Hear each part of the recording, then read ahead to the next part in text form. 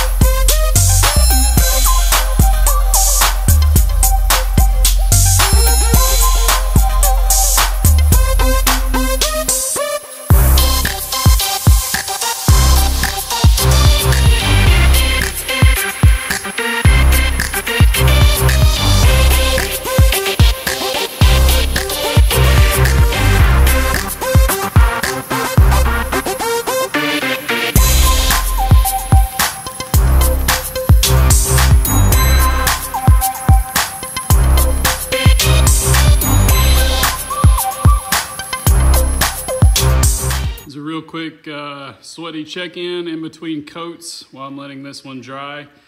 So far, the process has been cake. It's going on really thin, light.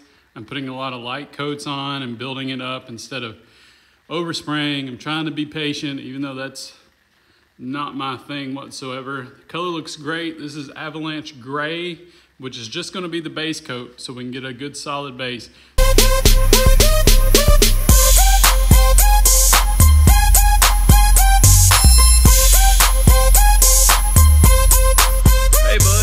Just finished all the base coats of gray on the Toyota, getting ready to go to color. Base coats look great. Everything is going on really well. Seems like we prepped decent enough. We're getting some really good coverage. There are a couple little bumps here and there. I'm gonna put the color coats on a little bit more wet to try to eliminate that and build up the color. Product's great. The machine is really cool. It's done a great job so far. So we're getting ready to mix and lay color. So this hopefully will be the last time the truck will be gray. So I'm gonna go mix that up, put it in the sprayer and get started.